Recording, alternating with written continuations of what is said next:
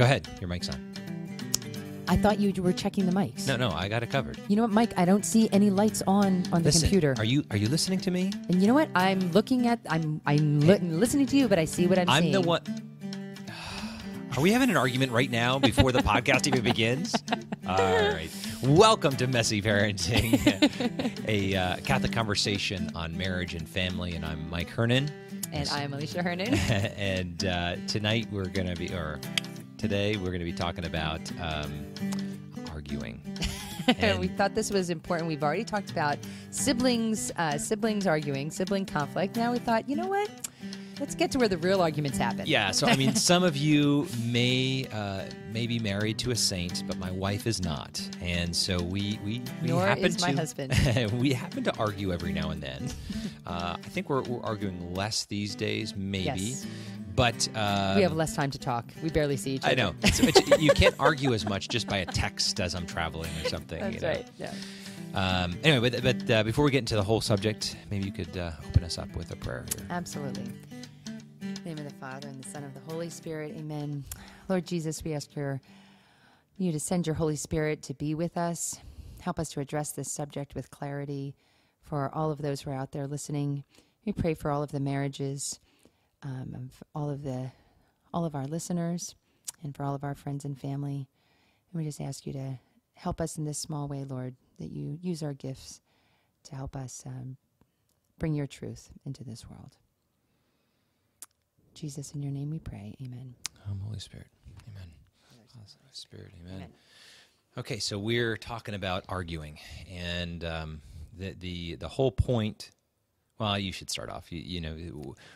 Well, arguing is not as bad as you think. Basically, I think a lot of people look at arguing and they say, "Well, all arguing is bad. All arguing we shouldn't never argue Isn't at all." Isn't it un-Catholic? And that's definitely not, because there's a lot of Catholics that have argued in our history. True. But I just want to give an example. We have a good friend, Kimberly and Scott Hahn, live here in Steubenville, and Kimberly is a good friend and a beautiful, beautiful person. And I was actually at one of her talks once, and she gave an example of when she was first married, and her and Scott had their first argument. And she was just devastated. She was devastated because in her family, she never saw her parents argue. And actually, we've been able to meet her parents, too. And they are amazing. They are awesome. Amazing, beautiful people. But anyway, and I can understand how, maybe she never saw them argue. But she went to her mom and she said, "I think our marriage is over. It's dissolving. We had this argument." And her mom said, "Honey, your father and I argued all the time." And she was just shocked by that.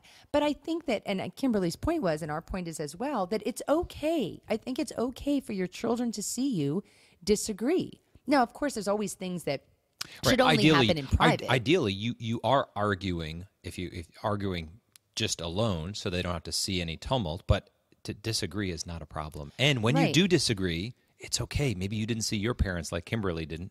But it's normal. It's natural. It's part of life. Right. But I mean, what I was going to say is that I think that there's some parts of arguing that you should never do in front of anyone, including your children. Gotcha.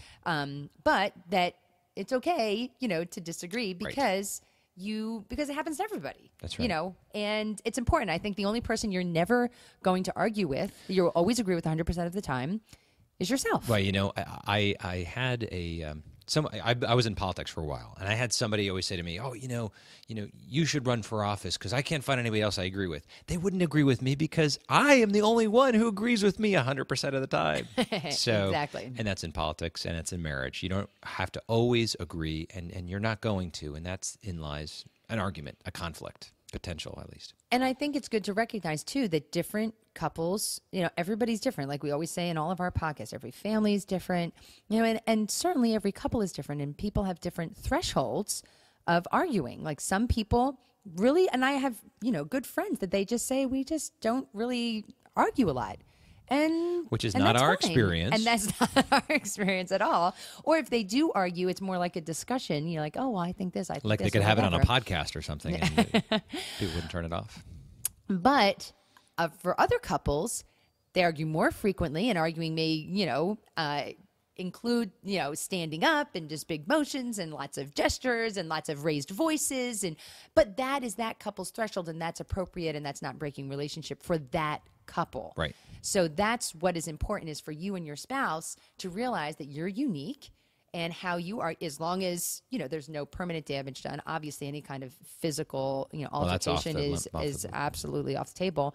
But as far as, how you argue, that is going to be different for everybody. And if you have friends who say, oh, we never argue, or we only argue once a month, and you argue once a week or once a day, don't feel bad about that. That's right. It's okay. That's right. But there are principles that are important. Right. That to always keep in mind. Right. So, and that's kind of what we want to kind of give you the big outline to say, okay, as long we believe, found in our experience, keeping these principles is what can make your arguing fruitful. Right. And unifying instead of disunifying. Right. So when we talk about arguing or disagreeing with style, That's very good. And so what we got here is, what is the purpose of it? What's the point? What is the meaning of it? And ultimately, the meaning or the purpose of arguing is unity. May not seem that way when you're arguing in the heat of a battle or whatever, but really, ultimately, that is the goal. And the church says that is one of the fruits, or one of the ends, or one of the goals of marriage, is the spousal unity. Right. But the reality is that we are all sinful beings. We got a lot of rough edges, and we're trying to smooth out those rough edges, and that kind of hurts. And we are still called to be, the two should become one flesh. Right. So if that's the goal of marriage, and really when we're in an argument, in a disagreement, in a spousal conflict, the goal is greater unity. And I think that's important, just to have that front and center right in front of you. My mom, when we first got married, she would say to me, you know what, when you're arguing with your spouse, you always have to remember, is it better to be right alone or wrong together? Right. Like, hypothetically, if the goal of your argument is that you are right. Right. You are right. Well, hypothetically, okay, fine. You're right. You win. What did you gain? What did you win? What did you win, really? And at what expense did you win? Did you win it at the expense of your spouse's dignity?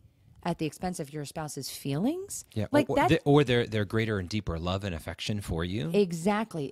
Now, obviously, we're not talking here about moral rights or wrongs. We're talking about things that you can naturally and rightfully disagree on. Right. And have differing opinions or what have you. Yeah, of course. I mean, we'll just kind of put this disclaimer here for the rest of the podcast, is we're not talking about egregious moral wrongs to the sacrament of marriage as far as unfaithfulness or abuse or anything like that. We are talking about your regular, because we're not really qualified to talk about those big things, but we're just talking about your regular run-of-the-mill, everyday Catholic couple who loves each other, who is just trying to do the right thing and trying to get through the day, which I think is probably most of the people listening. And even in those scenarios, the reality is that God still wants us to work on our unity, work on the end and the purpose of marriage is to grow in that unity. Right.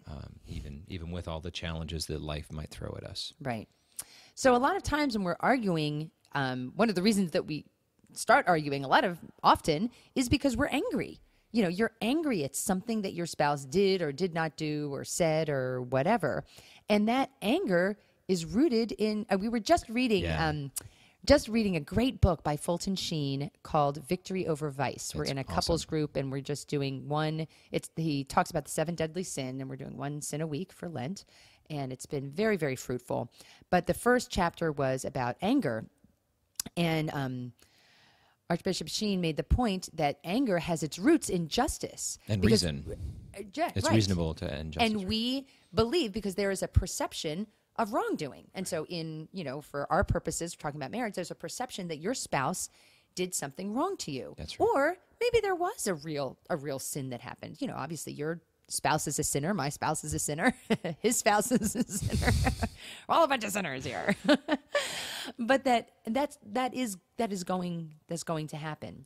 Right. But what we have to remember is that the point of that justice, that desire for justice rising up in us, it can't be that we receive justice for our wrongdoing, but it needs to be that we forgive. Right. That we forgive the other person. And our model for that, of course, is Jesus Christ himself. Right. And we need to be crucifying ourselves. Right. We need to say no to ourselves, because what did Jesus do? What was the ultimate wrongdoing? The ultimate wrongdoing was Jesus being put upon the cross by those who he loved. Right. And by us, and by our sins. Exactly. And so does our spouse put us on the cross sometimes, by their wrongdoing or perception of wrongdoing? Yes. And what did Jesus say? Jesus said, Father, forgive them, for they do not know what they are doing. Right. And that's what we need to do. When we are hurt by our spouse because of that, and we're angry because we perceive that they did something wrong, we need to say, Father, forgive them, because they don't know what they're doing. And we need to really believe that. When we were married by Michael's very close friend, Father Bill Gaffney, who was a beautiful priest. And during his homily, he said to us, he was like, I want you to look at this crucifix. I want you to hold the crucifix between you and realize that this is your marriage. That's right. This is your marriage. This is what love looks like. And this is what love looks like. And just cling to that, and cling to that in good times and in bad. And remember, on those high moments and on those very low moments, this is what love is all about. Right? Because it's all about getting to heaven, people. It is all about getting to heaven. And if you are married, God has made it clear to you your vocation, your path to holiness is this marriage, and this is being crucified. Yeah. It's hard. But again, if we remember the whole point and purpose is unity, then we have to ask ourselves, how do we get there? Right. And but if we start thinking about this with that kind of an intention in mind, I think it makes things a lot more appreciable, but you have to have that very great desire for that in the first place. Because I think then the two of you, instead of staring at each other, duking it out, you can be turning, walking next to each other, walking towards the Lord, and saying, you know what, we're gonna figure this out, because it's kind of like a triangle. Jesus is the Lord is at the top of the triangle, and you guys are the, two bottom points. And as you walk together towards the Lord, you're going to become closer and closer together. Right. And so if your goal is to achieve that unity and you're both looking at the Lord, that's going to happen. Right. So that is, it's very, very important to remember that. No matter what your threshold of arguing is to remember that. So how do you do that? How do you achieve unity? Easily said, not so easily done, because it takes a lifetime. My parents, they have an awesome marriage, and they've been married, almost 50 years. It's going to be 50 years in 2018. And they still argue. So they're obviously still working on it too. Well, first a couple little tips I get, not tips, but overall things. Just kind of overarching principles. Is to you need to desire clarity over agreement. Or as Stephen Covey in his book, 7 Habits says, seek to understand. Well, St. Francis. And St. Francis. Okay, Yeah, that's what I'm going with here, okay? Because that's kind of where I am. Seek first to understand. Forget Stephen Covey. But seek first to understand. Just to really have that at the forefront of your desire in this conversation. So if you're having an argument, you're probably not thinking that first, but wait a second. Let's take a break. Let's put ourselves on hold and seek clarity. I don't necessarily have to agree, but I first need to understand. Because what is usually our first response is defense. Right. Is I want you to understand me. You need to understand. You don't understand. That's exactly how it always is. You don't understand. You don't understand. Well, you know what? That's okay. Your goal should not be that you make yourself understood, but that you are trying to understand the other person. If you're both doing that, then you're going to have greater unity. You put yourselves in that person's shoes. Right. And that kind of goes back to what we were said about the perception of wrongdoing. Well, let's put yourself in that other person's shoes and see, maybe they didn't understand. They didn't know what they were trying, they didn't know how much this would affect you, or you don't know the kind of day that they had, or whatever, which kind of gets to our second thing, which is our second point, is to try to find the root of the cause. Try to find the root cause. Right. Trying to find the root of what's really going on here. Yeah, going deeper. So, so if you're having, an argument or disagreement, let's just, give some examples. Yeah. Right. So this is an example. Let's just say, let's just say we're at the end of church and I'm talking to somebody, and Alicia comes in a little frazzled and really kind of interrupts, the conversation I'm having, and says, "We got to go now. Get in the car. We got to get out of here." And I get angry. I get mad. And am I getting mad that she wants to leave and go home? No. And I'm angry because what's the root cause really? is that I felt disrespected by my wife in public in front of my friends. And for me, that's a big deal. And when we get in the car and we're snippy at each other and trying to be quiet or contain ourselves in front of the kids, we need to really first seek to understand. And then if I realized, oh, you know what, Alicia had this going on, and this kid was exploding at mass with their diaper over here, or someone's losing their temper over there, or some teenagers, this, that, or the other thing, and she's just at the end of her wits. But we still need to go back to what is the root challenge or the root cause so that we can address it and move on from it. But again, it's about understanding where the other's coming from, because you already understand what you think you understand where you're coming from. Right, of course. Well, this is the other thing, like an example I thought of was like coming in, like if I've been out at a mom's group or, out shopping or whatever, and Michael's watching the kids, and I come in and the house is a mess. The house is a wreck, and the kids are jumping all over the place, and maybe they're not in bed yet or they haven't been given dinner. I can get really angry at that. Right. That would be something that we would, could argue over. And I have to realize when we sit down to talk about that and have it out, maybe not right at that second, but later on, if we have time to sit down and actually talk about it, realize, well, why was I really mad about that? Was I really mad just because the kids weren't in bed or the house was a mess? Well, those are examples of, or the symptoms that are showing itself, right? But what I would maybe I'm really mad or hurt because my love language would be acts of service, and I just felt very unloved. Right. And disrespected. I'm sorry, dear. This didn't actually happen, either of these things. It probably happened at some point in our marriage, but not recently.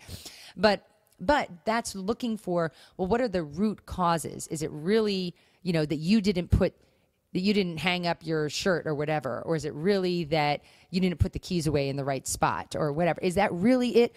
Or is it there's something deeper? And I think that sometimes we can get caught up in, well, you said this, and then I said this, and then you said this, and that you're like, want a referee to come in and be like, okay. Wait, who said what? He said, he said, exactly. It's the whole he said, she said thing, which in the end, you have to realize it does not matter. Yeah. What is really the root cause of the hurt?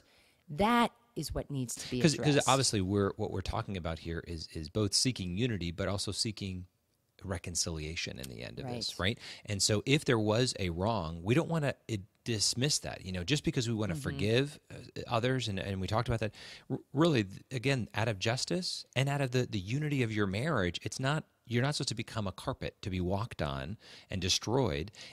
You're trying to mutually seek understanding about each other. Right. And when I don't know how to love, or I don't know that I'm hurting her, that's actually really helpful for me to do my job as my wife's husband, to be able to know, okay, this isn't how she feels love, and this is actually how she feels hurt and unloved. So you can know that for the future. That's right, and that's an important thing, Right. Because ultimately that is my job, and that's all of our jobs as spouses, is to learn how to love our spouse better. So if we don't know those things, and those are conversations that are challenging to get to, but again, the whole point of sharing that thing, if it's a big deal, if it's a little deal, don't worry about it. But if it's a big deal, you really should share it, because your desire is for unity. Right.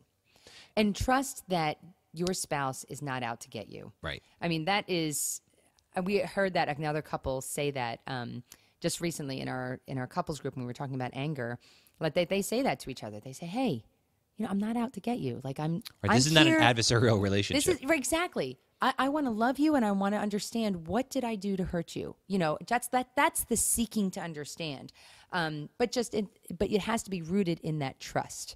Like, you really have to trust that the other person, and you want to assume the best. Right. Because if you're thinking, oh, they said that because they knew it would get me angry. Right. Well, you know what? That is exactly the wrong thought. That is not the way to achieve unity. You need to assume, you know what? I'm going to assume they did not know that would hurt. And there was an example not too long ago. Was it John Bosco in January? I can't remember when but we were reading a story about him. John Bosco was in January, yeah. So, but it talked about when he was a little boy, and he would come home to his mom, and he would come all beaten up from the kids in the neighborhood or what have you, and he would say, and she would get mad. She would get mad at those boys, right? I mean, trying to defend her son, who was this saintly little kid, and he said, "Oh no, Mama, they don't mean harm. They just don't have as good a mom as I do. And they're better when I'm around. So I want to go and spend time with them." I mean, wow, that's what a saint would say. A saint would look at the situation and say, I'm assuming the best of intentions. Whatever they did, they stepped on my toe, they wronged me, I'm going to assume they didn't mean to do that. They didn't mean to do that with the best of intentions. Or they didn't know how important it was to me right. that they did this. Right. Or they didn't know. Because chances are, honestly, your spouse doesn't know. Right. Especially if they're a man. I'm just kidding. What?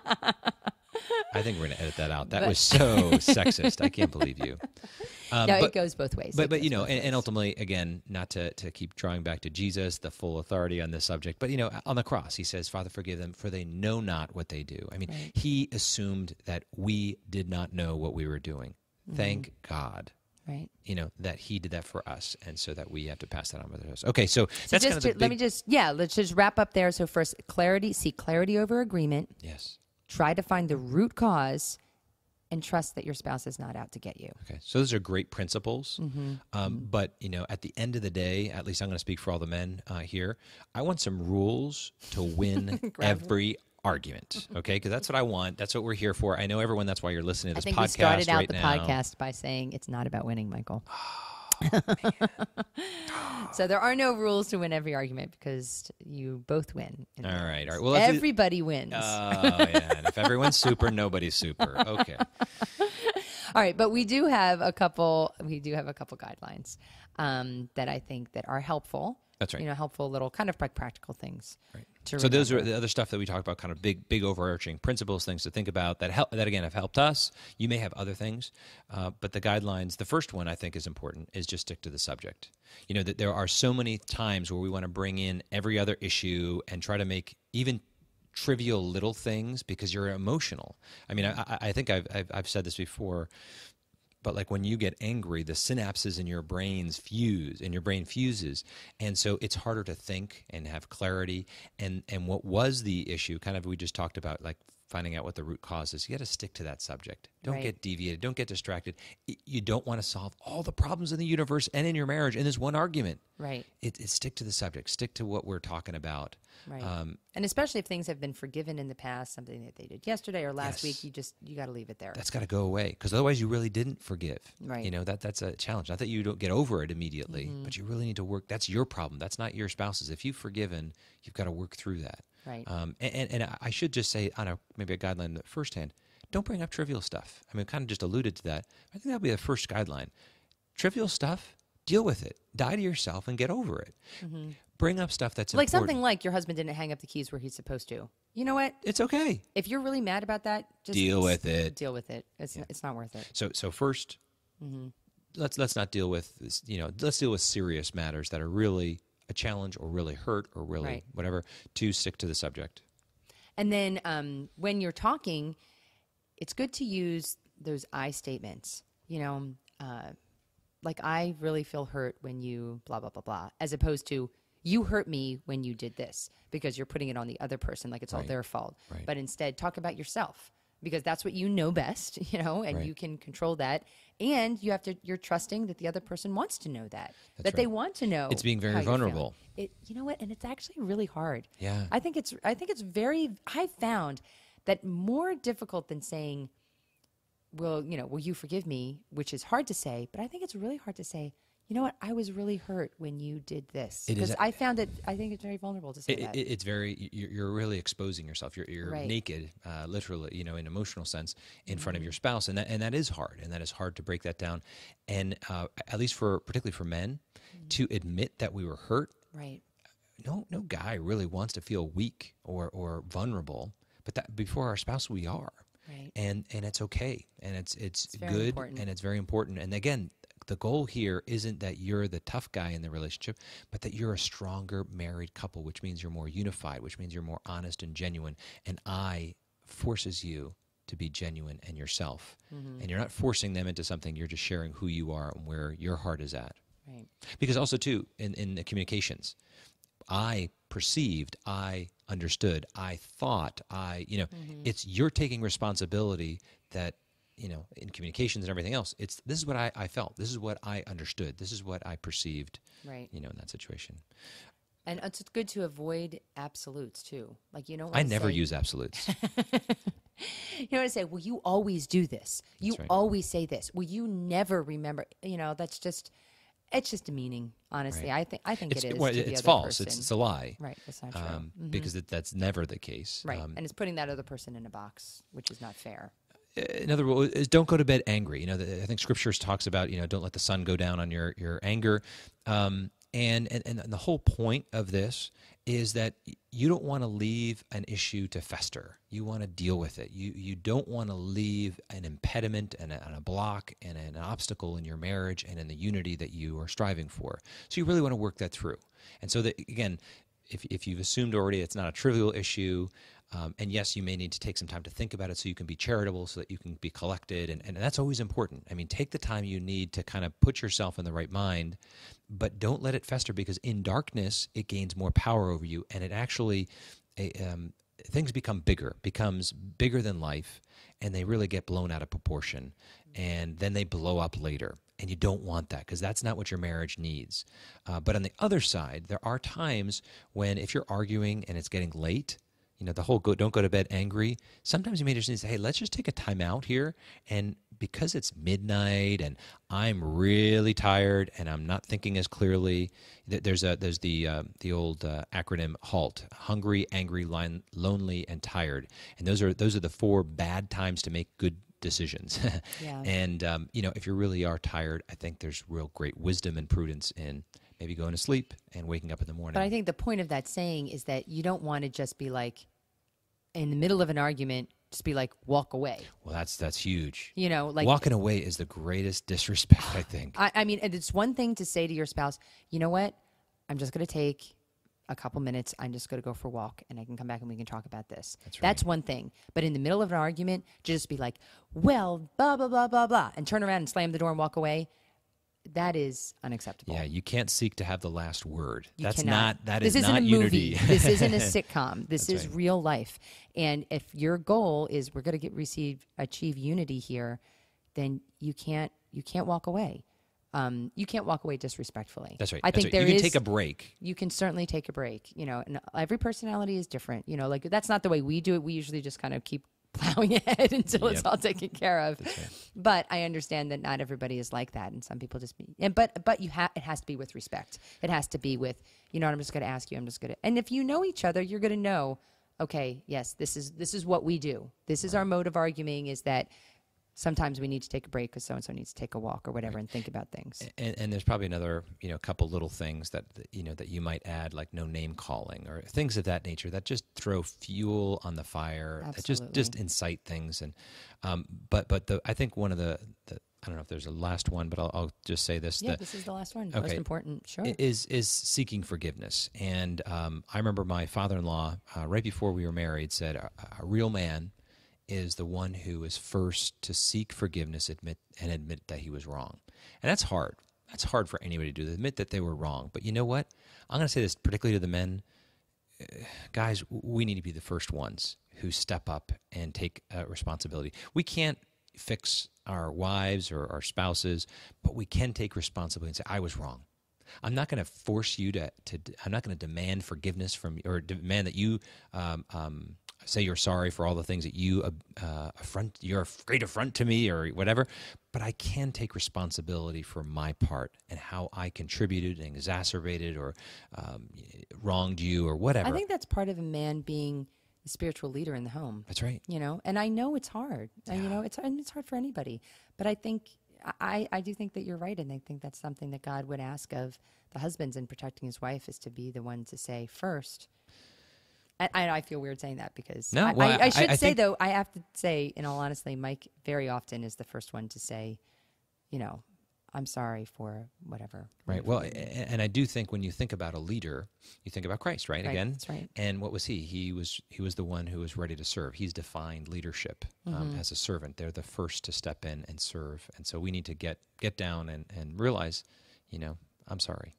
And also just to kind of, if we talked about this in the sibling conflict, but just to give the formula, if you will, for asking forgiveness. And I think this is very important.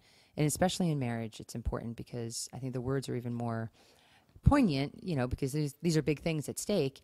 But to say, after you've found out what the real issue was and you've understood your spouse and now you can understand what the disagreement was, you can understand where they are coming from, then you can say in all genuine honesty, I am sorry for disrespecting you in this way. And you don't have to say, but I didn't mean to, okay? Because everything before but is BS. That's right. That's exactly right. So you don't say but. There's no buts. I am sorry for disrespecting you in this way. Whatever. Say, it was wrong.